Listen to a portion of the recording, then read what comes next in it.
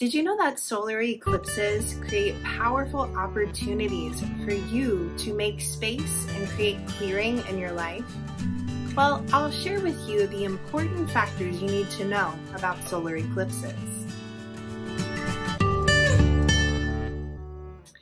Every year, we have at least 2 major solar eclipses that occur.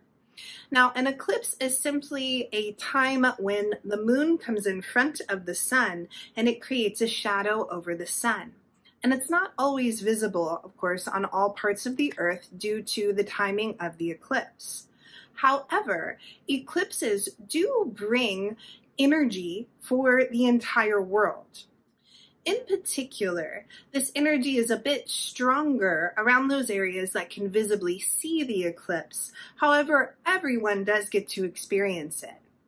Now, solar eclipses from the Vedic tradition are a time when the light of the sun gets diminished.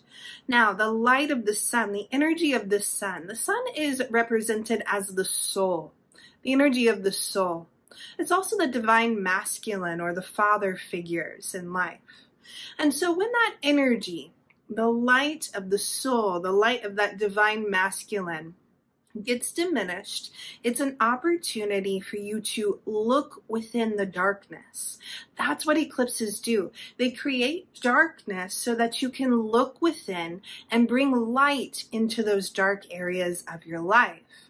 So during a solar eclipse, one of the best things that you can do is take time to meditate, to listen within.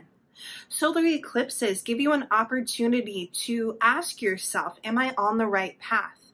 Am I moving forward in the way that drives my evolution? Am I meeting my soul's purpose for showing up on this earth?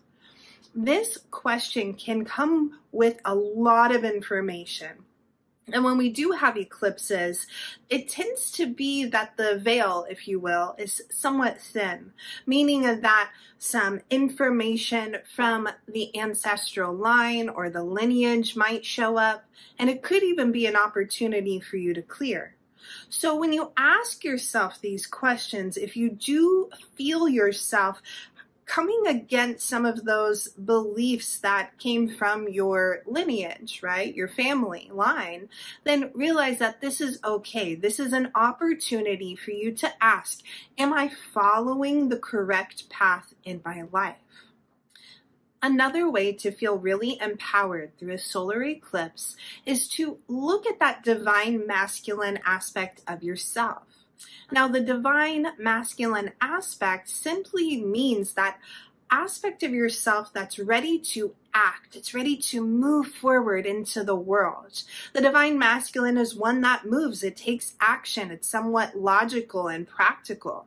So during a solar eclipse, it's time for you to look at, how am I acting in my life?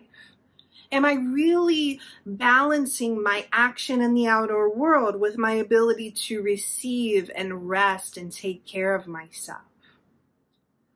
Finally, a key thing to do during a solar eclipse is to come to an understanding with the male figures in your life. So father figures, grandfathers, uncles, any of the masculine figures that have been in your life. This is an opportunity for you to neutralize and clear out any congestion from those relationships.